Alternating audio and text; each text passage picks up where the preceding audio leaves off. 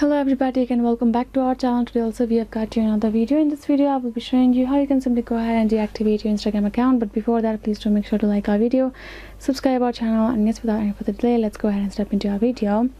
For that purpose, if you go to your Instagram and go to your profile, go to three horizontal line, tap on settings, and even if you go to your account center, you won't be able to find an option where you are able to deactivate or delete your account. For that purpose, go ahead, access your phone browser and get logged in over here. Then you will find this kind of interface. If you go to your profile icon, tap on this edit profile option, scroll down, you will be able to find this temporarily deactivate my account.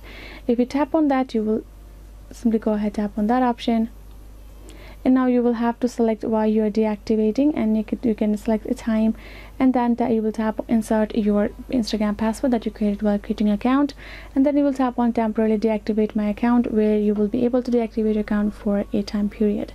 So yes guys, this is the way, this is how you can simply do it. I hope this video was helpful, and yes, if you got more concerns, do leave them in the comments below, and yes, I'll see you guys next time.